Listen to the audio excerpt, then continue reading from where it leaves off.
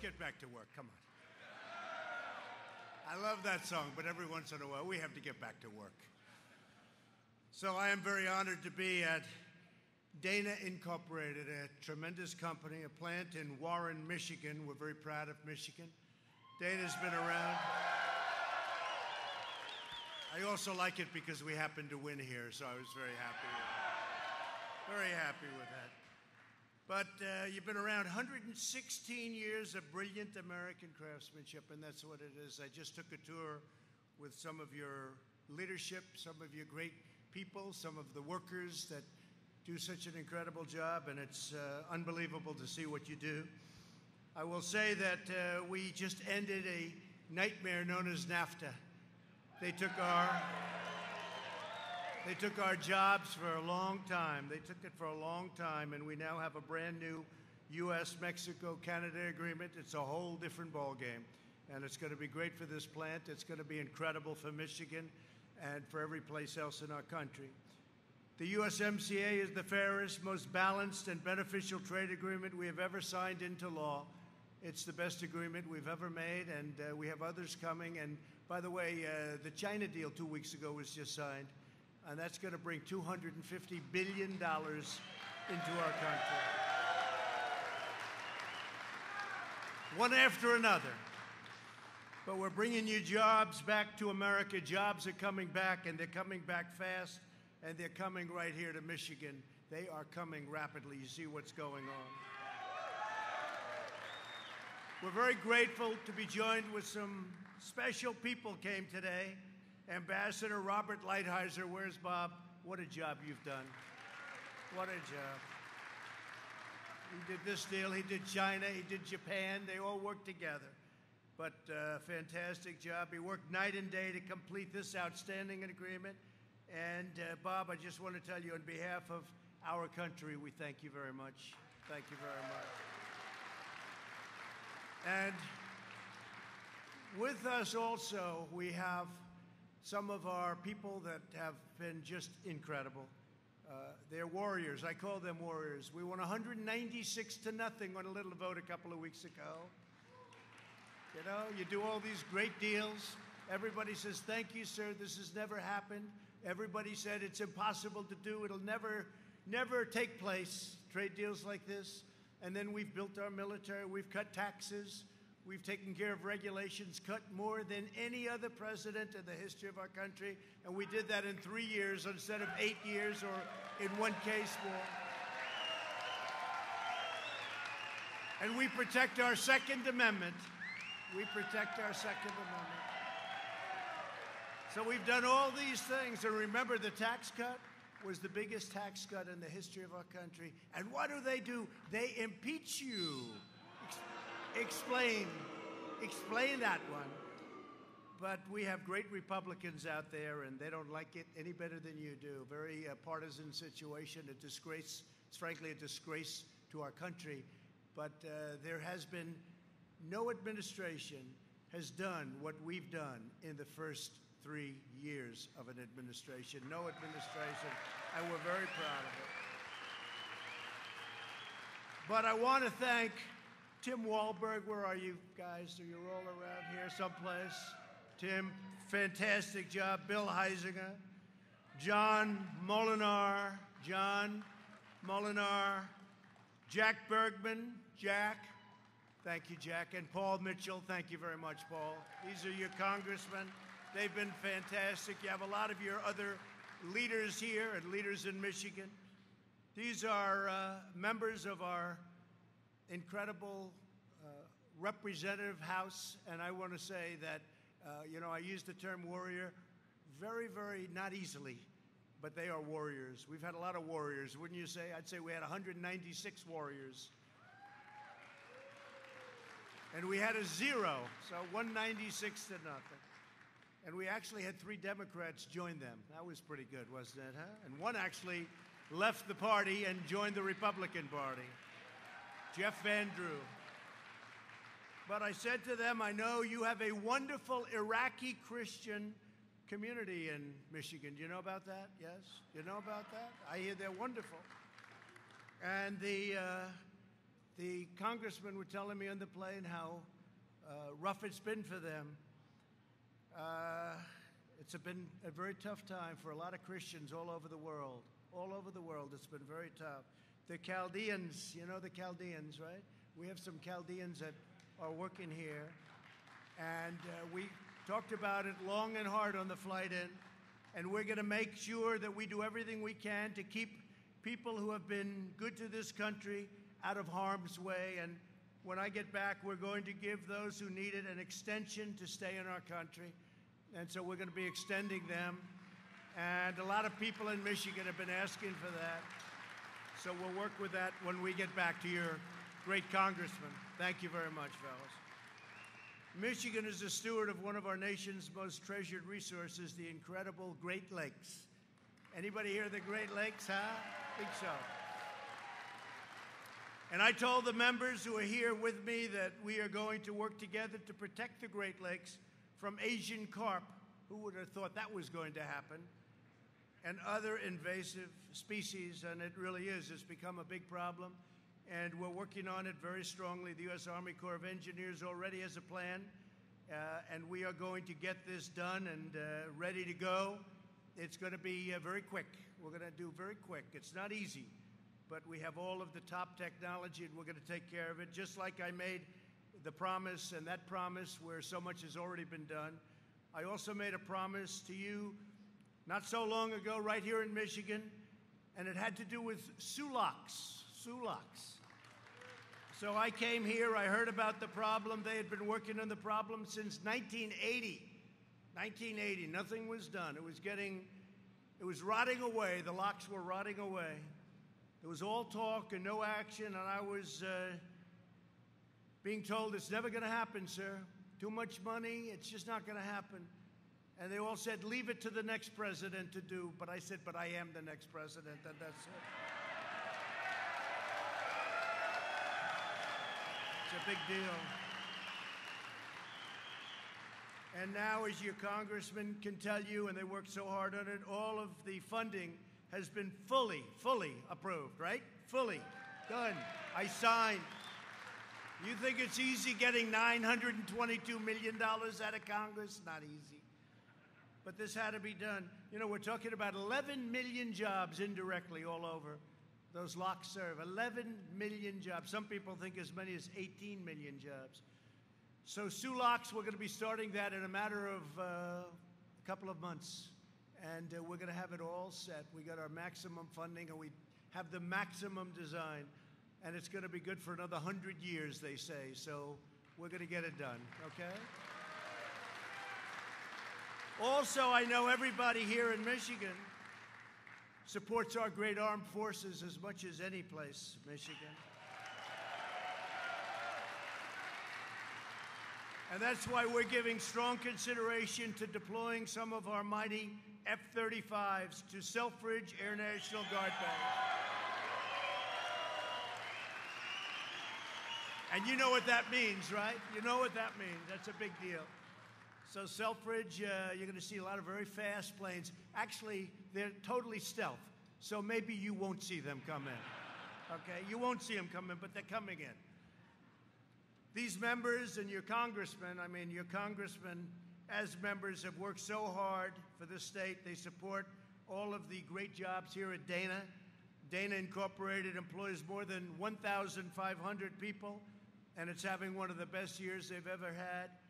And the hardworking men and women right here in Warren make the axles, drive shafts, and assemblies of some of the world's toughest vehicles. And proudly, they bear that glorious phrase, and I like that when they put it on. You know, a few years ago, they weren't using that phrase very much anymore. It's called Made in the USA. Made in the USA.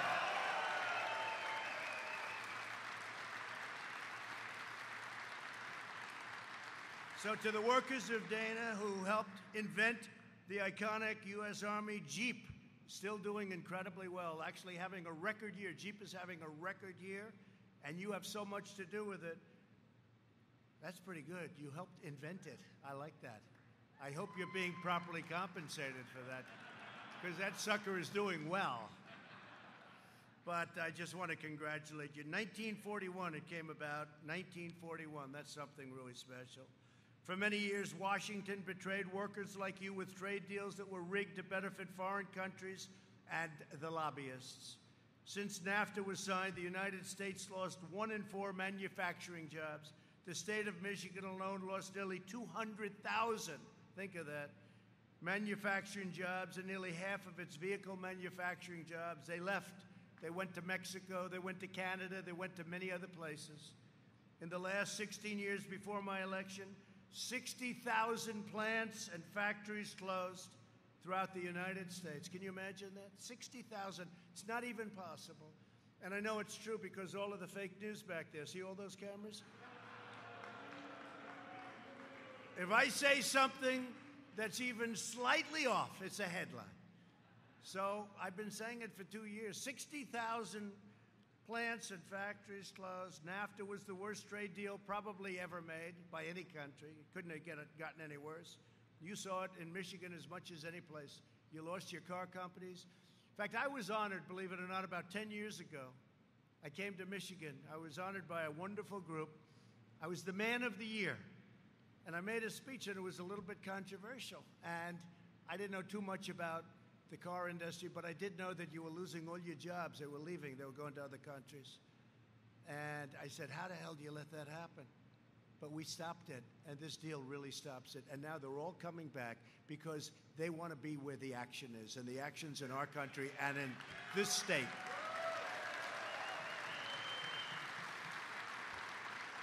So for decades, politicians campaigned across Michigan promising to do something about NAFTA. You heard it. You folks heard it all the time, right? Well, we're going to do something about it. They never did anything about it. I did. Probably the biggest reason that I ran for office. How did I do, by the way? Okay, because I never did it before. I never did it before. But I do as well as you do. Look, I'm your spokesman. I'm somebody that represents you, and we had a turnout in 2016, the likes of which nobody's ever seen before. This has never happened. You know, some politicians became really famous because they came in first or second or third in one state. Like they did well in New Hampshire, or they did well in Iowa, or they did well here. But we did well in 32 states. We did actually well in almost all of the states. But we had a tremendous landslide electoral college victory, like people haven't seen in a long time, and it's a great honor. And when this state came out, and you know, they said, don't bother with Michigan, you're never going to win. As a Republican, you're not going to win. I said, why wouldn't I win when they're losing all their jobs, when all their companies are moving out? Why wouldn't I win? And then I came, my last speech was in Grand Rapids, and I made, anybody there? Yeah, right? Remember that? And the reason, it wasn't scheduled, remember? It wasn't scheduled. They say, sir, I came from New Hampshire. And I thought I was finished. They say, sir, your opponent is heading to Michigan. And that wasn't scheduled either. But what did that mean to me? That meant that she had problems. And she was heading there with Bill Clinton, with Barack Hussein Obama, and with a couple of other people, all of her staff. And for some reason, they were going to Michigan. And I said, that means they must be in trouble in Michigan. They said, sir, would you go and make one final speech in Grand Rapids? And so on no notice, we had 32,000 people show up. Right? You remember. We had 32,000 people show up, and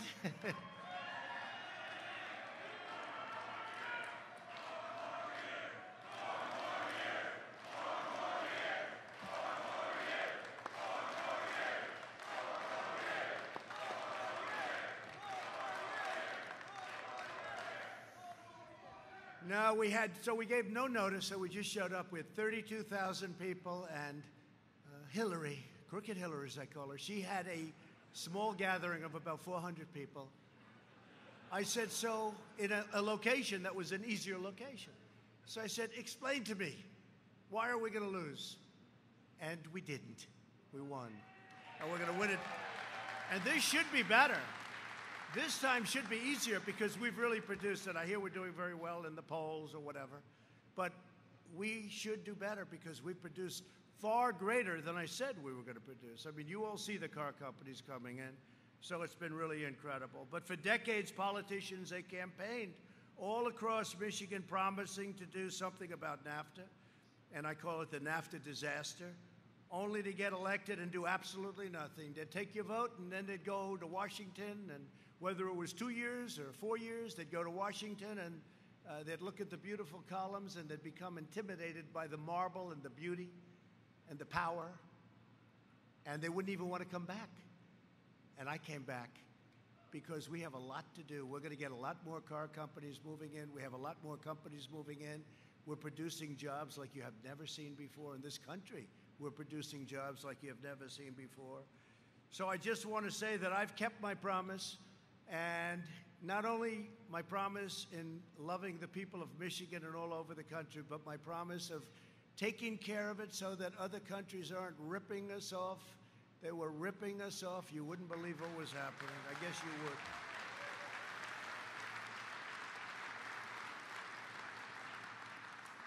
And I think that a lot of our leaders and our politicians from past should be ashamed of themselves for what they allowed to happen.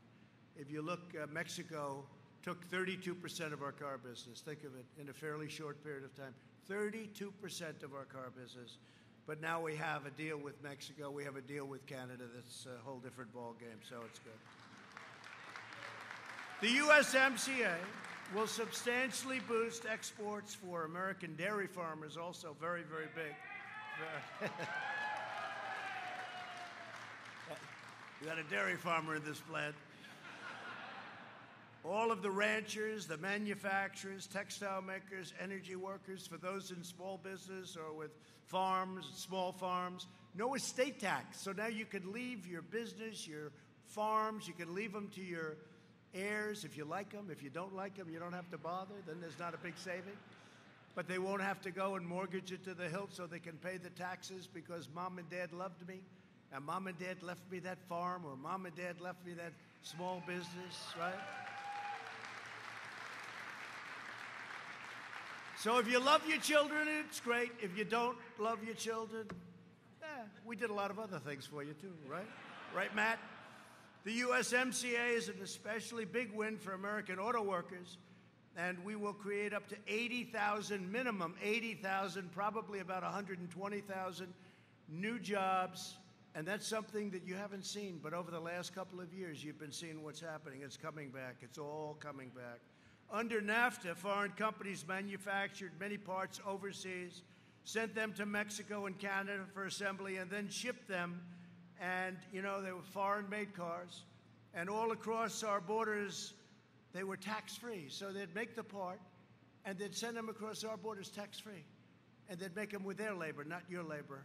I want them made with your labor. And that's been the biggest part of our agreement. So not anymore. That's not happening anymore. The USMCA closes these terrible, unfair loopholes by requiring at least 75% of every car under the deal, which is all, to be made in North America. It has to be made in North America. And most importantly, we have strong new provisions to ensure American workers are being hired to do the job. We want to hire American workers to do the job.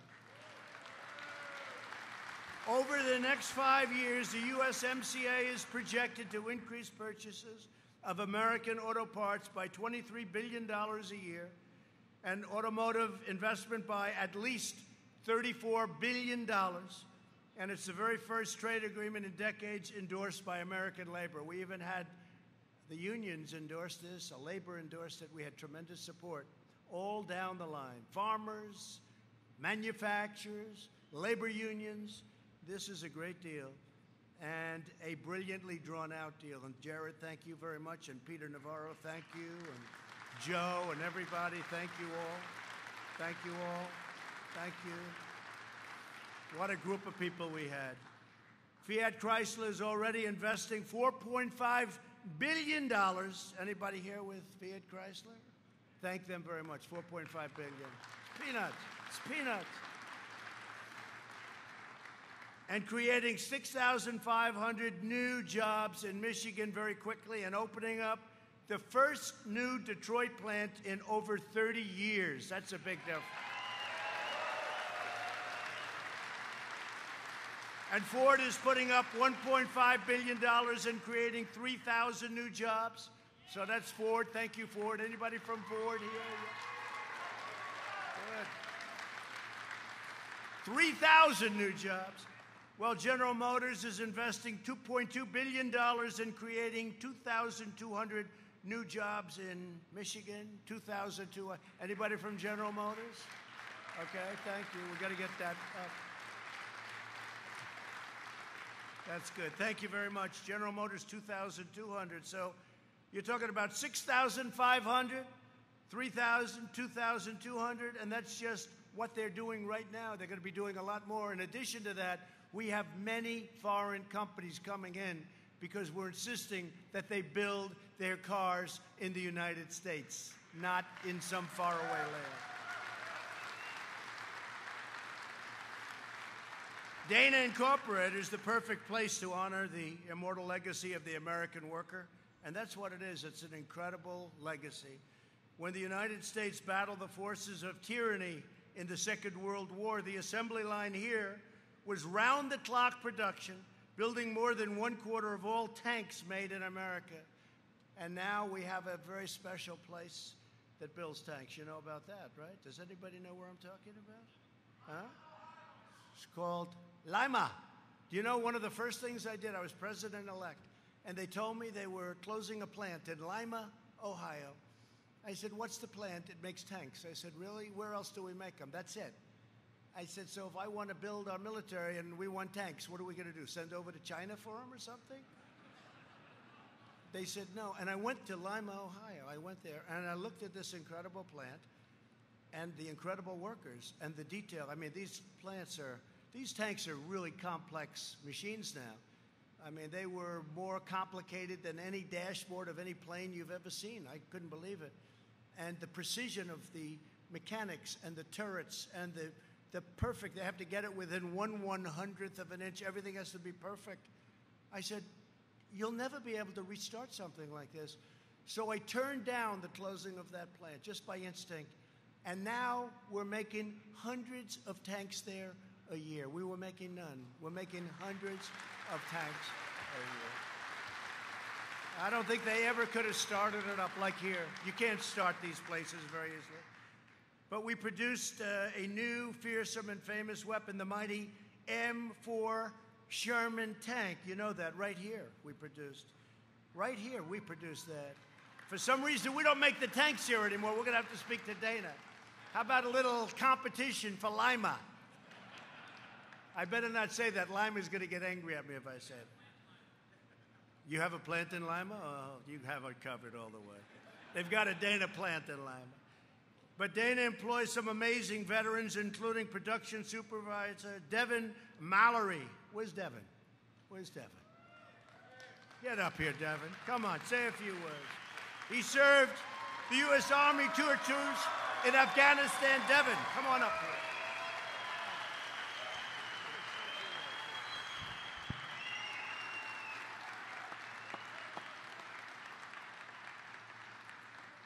Thank you, Mr. President. Good afternoon. My name is Devin Mallory from Owasso, Michigan. I decided to join the United States Army as an officer in 2010. At that time, it was difficult to find a job in Michigan. After serving 2 tours in Afghanistan, transitioning to civilian life was my top priority. As our family grew, my wife and I decided we wanted to be closer to family. I started looking for a job to make the move back to Michigan last year and was quickly able to find a position with Dana as a production supervisor.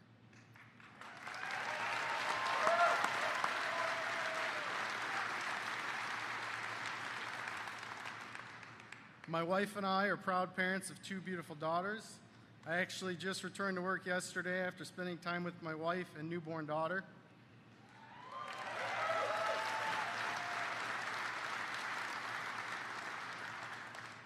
I want to thank you, Mr. President. I am glad that we have a growing economy in Michigan and a job where I can provide for my family. I'm looking forward to the future possibilities with Dana. Thank you. Thank you. Congratulations. Thank you. Thank you, Thank you, Devin.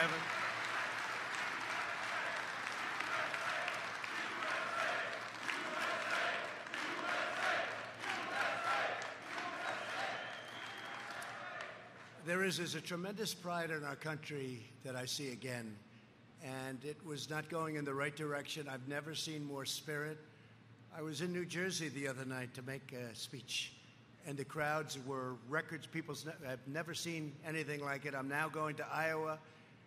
It's all over the news. The crowds are like they've never seen before.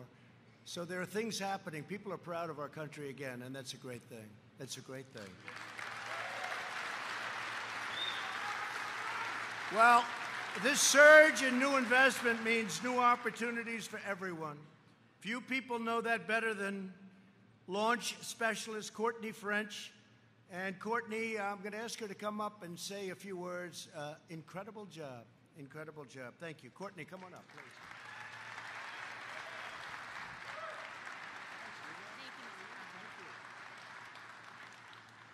My name is Courtney French, and I was born and raised in St. Clair County. At age 19, I started at Dana as a temporary worker, unknowingly pregnant with my second set of twins. My husband and I now have 8 children, so knowing that we have solid jobs to provide for our kids is really important. Today, I'm a project launch specialist for Dana's St. Clair facility, and over the last 15 years, I've been fortunate to have access to tuition reimbursement and many opportunities to further my career.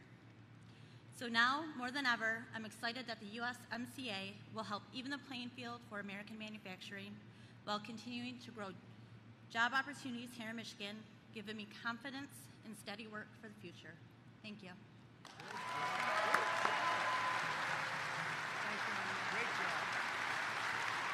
Great.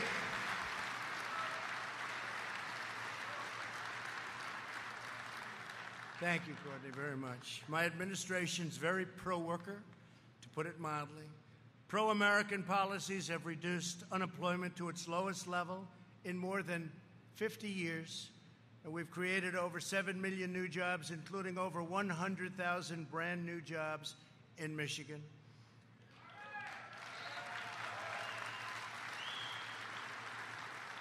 African American unemployment, Asian American unemployment, Hispanic American unemployment is the lowest it's ever been in the history of our country.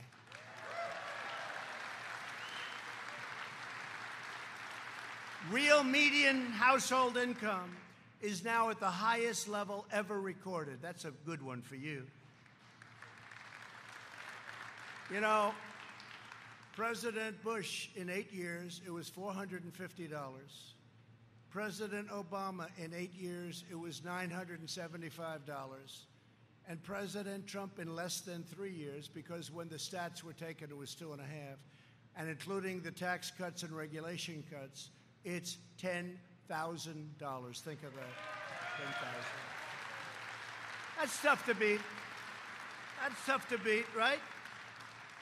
Earnings for the bottom 10% are rising faster than earnings for the top 10%, first time. And we've lifted 2.5 million Americans out of poverty. More Americans are working than ever before. In everything we do, we're restoring Washington's allegiance to hardworking citizens, the people that I love. I love the worker.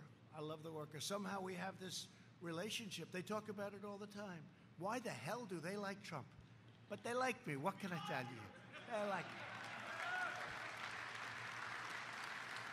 I guess some of those stats have something to do with it, right? Because you've never seen. But you know, in the upcoming election, the last time, I talked about what we were going to do, but I didn't do it. I talked about what we were going to do, but I hadn't done it because the election. Then I get elected, and as they will tell you, the fake news, they will tell you, even they will admit, I did more than I even said I was going to do by a lot. So when we go into this next election, we've created all of these jobs. All of these companies have come in. We've created Space Force for the military. I never said I was going to do Space Force. And we're reclaiming a very proud heritage as a manufacturing nation again. Do you remember when the previous administration, the head of the previous administration, I won't mention names, I'm sure you'll never guess the name, but said that you need a magic wand to create manufacturing jobs. Well, we found the magic wand because we're going to be hitting 750,000 manufacturing jobs in the not-too-distant future.